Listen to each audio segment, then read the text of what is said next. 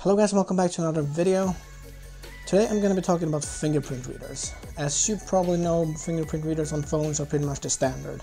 Cheaper and cheaper phones gets them, and it's pretty much a certainty that every flagship has them.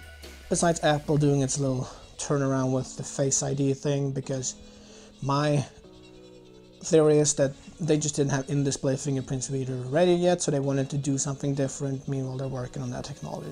But Samsung and a lot of other manufacturers didn't really go the route of doing some extreme face identification and remove the fingerprint reader entirely. They always had the option to have it. But for this year, for the Galaxy S10 Plus, they actually did an in-fingerprint reader. And I've been using my S10 Plus now for quite a while, and I am not really sure how I think it performs. It's kind of a learning curve. I'm still learning where to place my finger, that the area where I place it is kind of small. You have to learn really how to use it, and I mean, when I actually get it right, it usually works, but it takes time. You need to learn how hard to press, how not hard to press, and just a little fiddling around right now, and it's kind of annoying me, but hopefully I'll get a hang of it, and maybe they'll update the printer or the reader to be even better. But today I'm going to take a look at how good it actually is with dirt on your fingers and liquid, because Samsung claims that that's one of its strengths, that it's going to be very accurate when coming to reading your fingers while they're not completely clean. So I'm going to compare it to a OnePlus 6, which has a rear mounted fingerprint reader, a capacitive one, and also to a Sony Xperia XZ Premium, which has a side mounted. So we're going to see how all these three performs, which is best, which is faster, and which is more accurate, because who knows, maybe one is more accurate but maybe not as fast as the others, and then you have to really compromise and see what do you want, fast, accurate, or some compromise between both. So without further ado, let's get into that and have a look at them.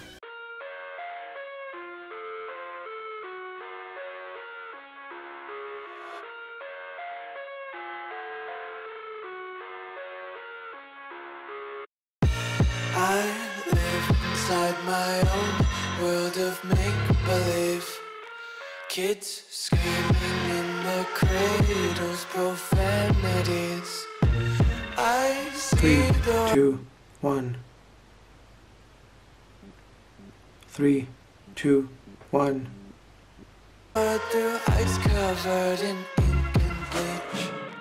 Cross out the ones who heard my cries and watched me weep.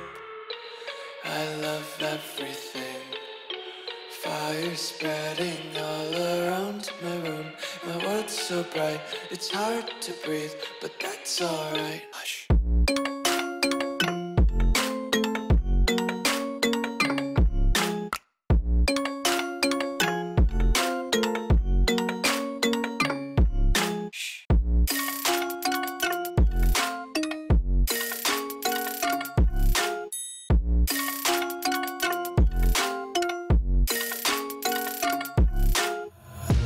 Take my eyes open to force reality.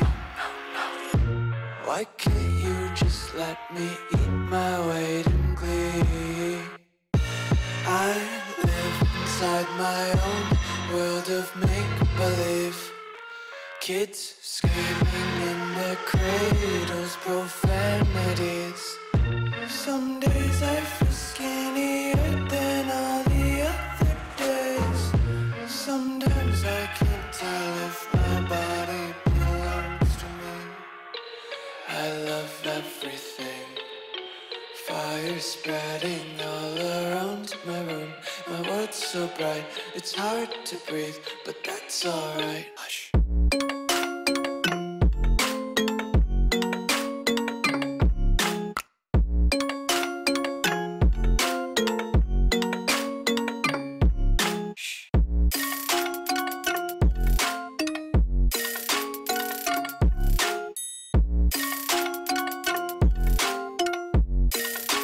Alright guys, so there you go. The results are in, and you can see for yourself that clearly the S10 Plus was the most accurate one when coming to dust, dirt, and liquid.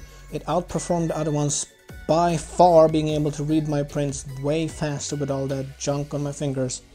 But at the same time, it was slower just placing my regular fingerprint on it. And without any dirt or anything, that's when it's the slowest. So The OnePlus 6 clearly had an advantage with just regular fingerprint. It's fast, really fast when you place it on the back. And same with the Sony, it's pretty fast. So for speed, it's definitely OnePlus, Sony, then Samsung. But for accuracy with dirty hands and wet hands, Samsung surprised me, to be honest. They said that it was going to be good, but this is actually really good.